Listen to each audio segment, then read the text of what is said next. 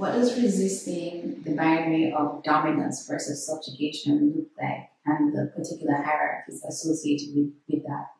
How would that look within our particular social constructs? How would it disrupt our social constructs? And how would it affect our aesthetics, what we consider to be desirable?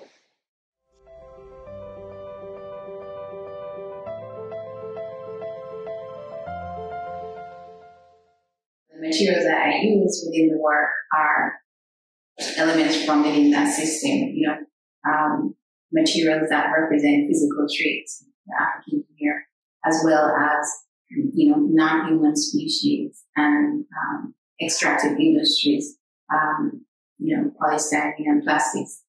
And I reconfigure them and try to play with really how these elements figure into a wider system of the aesthetics of the work.